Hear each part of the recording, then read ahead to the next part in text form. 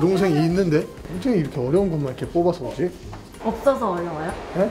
없어서? 아유 다 소개시켜주고 싶죠 저는. 준아 가까운 사람 있잖아. 네? 사물 같은 남자. 아 그거예요? 아 근데 이게 진짜 어려운 게 난 진짜 있으니까 고민하는 거예요. 없으면 대충 쓰겠지. 갔다 오려면 나 내려가는 거. 오, 이유가 있을까요? 근데 진기가 제일 나은 것 같아요. 얘가 너무 올발라. 나는 저런 성격 마음에 안 들어. 유도리 없는 성격. 근데 사람으로는 진기야 유도리 있게 행동해라 좀. 사람이 좀 사람답게. 너무 FM이야. 진기 선수 요즘 어떻게 지내세요? 모르지 나도. 여보세요? 진기야. 감사합니다. 없어 난. 없어요? 동기 중에. 원석이는 어땠어? 난 여동생 못 줘. 여동생이 있다면 소개시켜주고 싶은 선수 있어요? 다 이런 반응이라니까. 아 있어요. 오. 이근 선수? 바로 나온다고? 그냥 왜 여동생 없으시죠? 아 없어. 있으면 바로 안 나온다니까. 경호 씨? 오, 왜요? 신인 때 같이 했는데 이근에서 또 뭔가 하려고 하고 또 열심히 하는 선수여서 뭐 근데 갔다 오면 기대하고 있는 선수 중에 하나입니다. 네. 감사합니다. 하이 감사합니다. 이런 거 말고 좀 다른 거 해요. 다른 거. 너무 어려워 이런 거. 원석이 괜찮은 것 같아. 1승 투수. 내가 원석 있을게. 오. 원석이 차 맞았나? 나를 쳐다봐.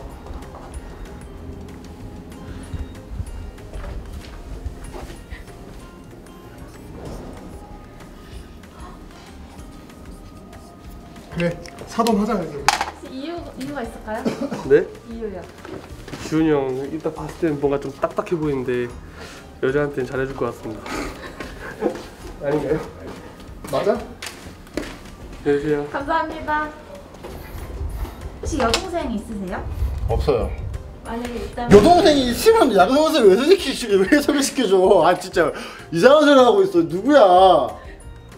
아 진짜 안 돼요? 내가 모르는 사람을 솔직히 소개시켜줘야지. 내가 아는 사람 왜 소개시켜주냐고. 아 이해 안 되네. 검증된 선수. 에? 검증된 선수가 어디 있어? 다 오르락 내리락이지 뭐. 코인이지 뭐. 코인. 에. 맞잖아요. 뭐 타율도 코인이고 뭐 투자 잘해야 돼요. 에? 지금 유섬이 형한테 투자할 것인지 지훈한테 투자할 것인지 신수 형한테 투자하면 이제 크게 뛴다 그거. 딱 5월 초 봅니다. 타세요. 신수 코인. 몇 프로까지 예상합니까? 몇 프로? 100%? 100%? 100%면 많이 뛰는 건데. 혹시 이유가 있을까요? 돈 많으니까. 현실적으로 가야죠. 코인은 현실적으로 투자하는 거예요. 올라타세요. 돈 말고 성격 부분은 뭐 어때요? 아 신수 형 성격 좋죠. 내가 신수 형한테 도움을 많이 받았어 옛날에 미국에 있을 때. 같이 신수 형도 애를 미국에서 낳고 나도 애를 첫째를 미국에서 낳았잖아요. 병원 막 예약하는 거랑 애기 첫째 지우 옷 미국에서 입은 옷도 전부 신수 형이 사준 거라서 그때 도움 많이 받았지.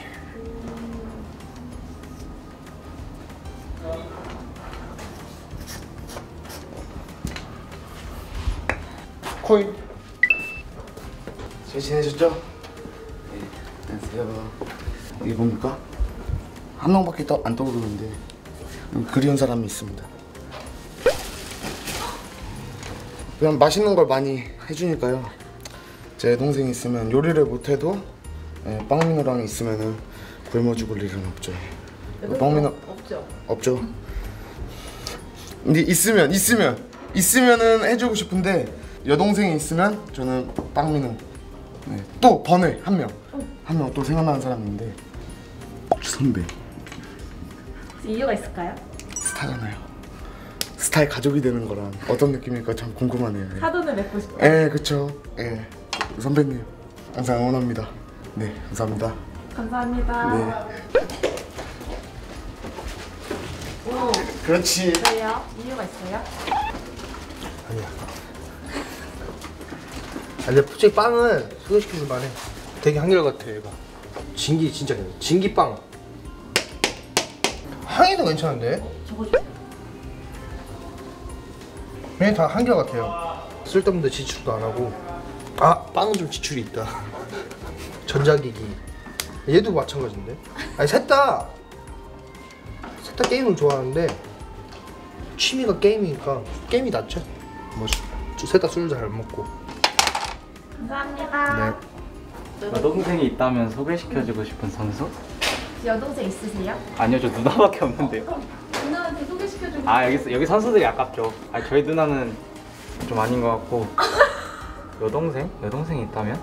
누나가 봐도 돼요? 아, 누나 어차피 유튜브 잘 안 봐서 괜찮아요. 그래서 동윤이 형 좀 잘생겼다. 성격도 좋아가지고. 네. 이거 맞아? 지훈이 형이 적었어요. 지훈이 형이. 너 누구 적었어? 저 지훈이 형이요. 아, 이거 아니지. 왜요? 이러면 안 되지. 서로 죽을 밖에 한 거 아니야 그냥? 아니에요.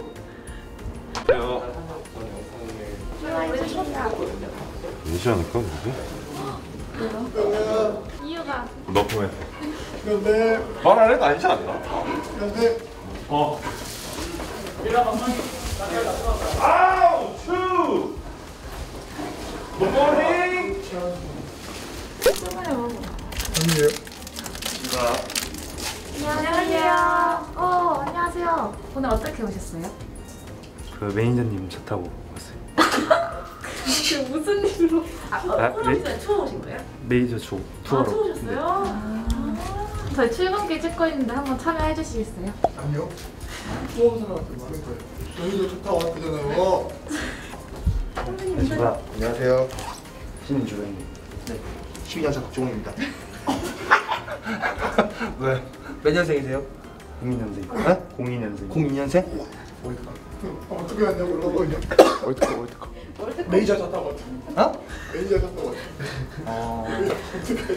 메이저 있어요? 네. 개인 메이저? 로드 메이저? 야 2002년생? 와, 나 많이 늙었다. 이제 올해 들어오는 사람 나랑 띠동갑이고. 왜 뭐 소개시키고 싶은 사람 있어요? 여동생 혹시 있으세요? 아니요. 그럼 만약에 있다면 소개시켜주고 싶은 선수.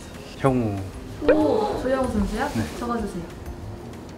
잘 챙겨주기도 하고 잘생겨가지고. 감사합니다. 뭔데요?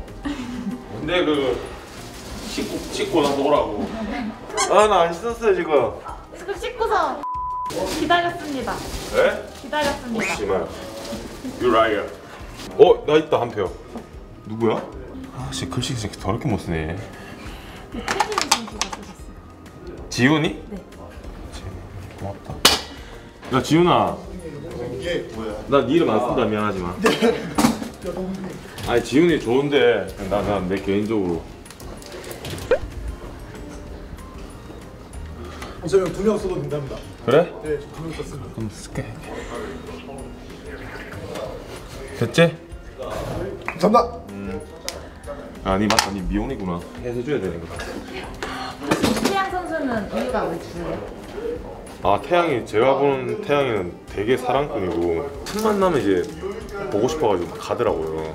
그러고 막 통화도 자주 하는 것 같고 그래서 사랑꾼이에요 되게. 굳이 하나 꼽자면 태양이. 최지훈 선수는 혹시 이유가? 최지훈은 내가 뽑았잖아. 아 이게 지훈이도 얘가 착실하고 좋은 진짜 동생 중에 한 명이고. 지훈이 언제 결혼할 거니? 뭐라노? 형 이야기하는데 음식 먹는 입에. 감사합니다. 아 진짜 맞다. 조회수 제조기. 아 진짜 맞다. 조회수 제조기. 1, 2. 나 여동생 있는데. 너 언제? 아 이거 옛날에 무조건 나였는데. 누가 걔가 아니야? 말도 안 되는 소리 하고 있어. 이거 원래 옛날에 저럴 거거든요. 거의 몰표였죠 이 정도면. 태양이 정도 돼야지. 아니다. 태양아 그 일부러 내리는 거 없지만 괜찮아. 얘를 만져도 돼. 나 아니까. 좋지만 얘는. 사회생활 역시 또 사회생활 하네. 역시 뭘 아는구만. 역시 투자의 장인이야. 나간다 코인 말했잖아. 투자의 장인. 정동민호. 근데 없어. 우리 팀은 광현이 형 있었는데 여동생이 있었어. 그럼 김광현 선수 적어주세요. 우리 팀 아니잖아요. 아우. SSG 창단 멤버 아니잖아요. 맞네. 오늘 타팀 선수야? 오면 텃세 부려야지. 저럴 사람 없어. 오늘 신인이야 신인. 안녕하세요. 하이. What's up today? What's going on? 여동생이 있다면 소개시켜주고 싶은 선수. Oh, wow. Nobody. This is taking a long time to think about. Hold on. Let me check the board right here. I have to think of someone. 후. Roman. Well, Sumin is a nice guy. 와우. 정수란. 바이바이. 고마워. 잘 가. 들어가. 좋은 사람. 전화하지 마세요. 객관적으로 보면 당연히 여기죠. 성격도 괜찮던데? 성격도 좋던데? 이 중에서는 그런데? 이 중에서는? 네. 네. 어머, 고정우 선수. 야, 이거 좀 하고 가. 어? 여동생이 있다면 소개시켜주고 싶은 선수. 지금은 좀 나이가 있어서 별론데 아니 지금 좀 한 30대? 한 20대 때 잘생겼잖아요. 성격도 좋고 활발하시고 네, 거짓이 없을 것 같아요. 감사합니다. 네. 잘 챙겨줄 것 같아요. 우리 팀 최고의 사랑꾼. 우리 팀 최고의 사랑꾼. 제가 본 사람 중에 최고의 사랑꾼입니다. 좀 지우시면 안 돼요? 네, 감사합니다. 안녕하세요. 안녕. 마이너스요? 아니. 원 플러스 원. 가로 치고 신기 한 명 더. 에? 다른 글자 쓴 거 같잖아. 이거 원 플러스 원 같은데? 아니 그게 아니라 앞에 거랑 하면 다른 글자 쓴 거다. 꼭 이렇게 썼어야만 이제 안 시켰으면 됐잖아. 이유만 설명해 아니 주세요. 진기가 저 괜찮은 것 같아가지고 너무 착해가지고. 근데 나머지는 다 밑에 한번 보여주세요. 얘만 아닙니다. 감사합니다. 얘가 나아 지금? 예. 왜요? 내 친구. 되게 착하고 순해요. 순댕이. 지금 같이 하고 하자. 우리 입단 동기 친구. 감사합니다. 뭐예요? 아 저거요? 이름은 저건데? 네네네. 본인이 생각하는 괜찮은 선수를. 원래는 그냥 과거에 이제 18억 안에 그거를 막 넣었었잖아요. 증권 정보하고 이렇게 해가지고 근데 그게 이제 근데 인수 이거를 생각을 못했으니까 어차피 디자인적으로 하니까 한해는 안 좋은데 항의 정도면 뭐 믿고 소개시켜주면 형제라서 그런 게 아니라 감사합니다. 제일 크 있을 거야. 아닌가 원. 하나, 둘, 셋, 넷, 다섯, 여섯, 일곱, 여덟, 아홉, 열. 10표 줬다 내가. 하얀 코치님 권한으로 10표 줬다. 너무 좀 그런 얘기 진짜 지우면 안 되나? 다른 형들이나 선배님들 보면 저 이렇게 써져 있으면 좀 그럴 것 같은데. 난 너무 괜찮은데. 안녕하세요. 출근길 인터뷰인데 혹시 여동생 아니 없어요. 남동생. 아니 만약 여동생 있다면 여동생 있다면 본인 원하죠? 할 수 있어요? 나는 지훈이. 아 형 저기 봐. 어머나. 아.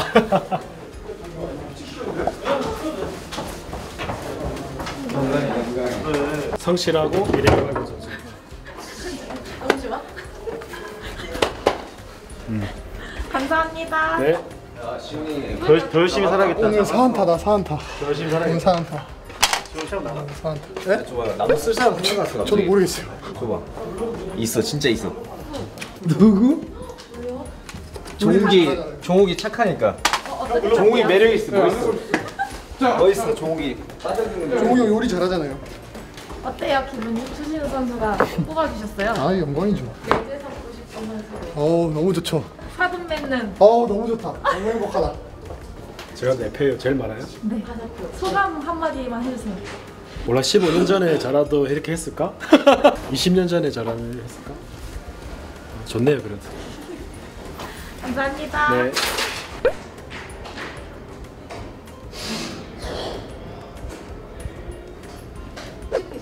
이 순위를 떠나서 저는 참 복이 많은 것 같습니다. 오늘도 왜요? 출근하는데 신수 선배가 차에서 기다리셨다가 돌 때까지 기다렸다고 힘들어하지 말라고 이야기해 주시고, 강민 선배도 너무 힘들어하지 말라고 이야기해 주시고, 승원이 형은 또 어제 자라가고 치킨도 보내주고, 유섬이 형도 너무 힘들어하지 말라고 다 해주셔가지고 되게 복이 많은 것 같습니다. 복 받은 사람인 것 같습니다. 오늘도 못할 수도 있겠지만 열심히 해보겠습니다. 항상 화이팅! 잘할 것 같아 왠지. 재지 화이팅! 화이팅!